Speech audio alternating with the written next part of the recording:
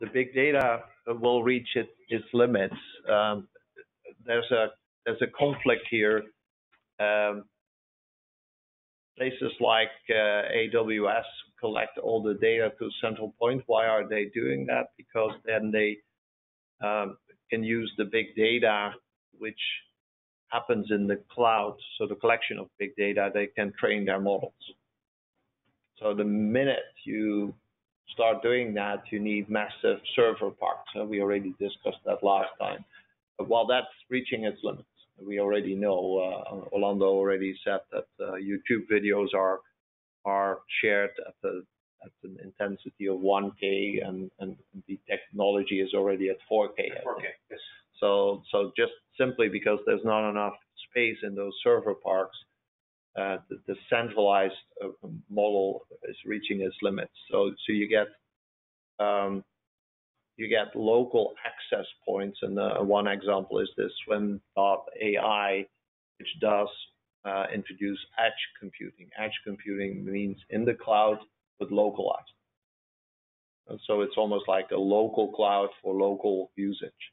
So imagine you stream the 8 hours of driving your Tesla, which we last time already identified. Well, why would you pull that to the center? Well, because someone wants to know what the behavior of all Tesla drivers is and model the software of the Tesla to be safer in the future. Well, that's the reason to pull it central. But do you really need to pull that data to the center to facilitate the driver? No, you don't. You can use edge computing, and edge computing can pick up the signals. If you combine it with 5G, then sort of it's fairly easy. Your car communicates with 5G the whole time, but the edge computing doesn't push all that data to the center, where less and less broadband is available to run all that data through and to train the engine, et cetera, and still send a signal back to the user.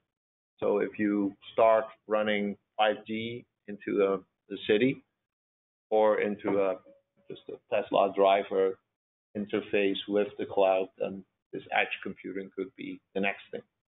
But again, the argument of the Amazons and all the big giants is, well, then we don't train our models. So this kind of interesting to see how that works. Edge computing in the cloud, thereby the data doesn't get sort of pushed to one central slot from which it needs to be sucked up again if you want to use it in Los Angeles. So it's all about proximity of server capacity. Now a lot of the centralized servers go to places where the electricity costs are low and the construction costs are low. Yeah. And there's quite a lot of them in Holland. Why? Because Holland has, I think, of the 4 glass fiber infrastructures, 3 of them run through Holland. So you want to be on that glass fiber crossroad. The next slide. We have cables. Again, limitations on servers and data parks, what we just say. And once you get to the IoT, you're like interconnecting roots underground from a tree. So it gets into this refined system of the roots of a tree talking to whatever surroundings you are. So you get into the 5G generation, where obviously a whole new cloud computing needs to be invented and introduced to be sustainable.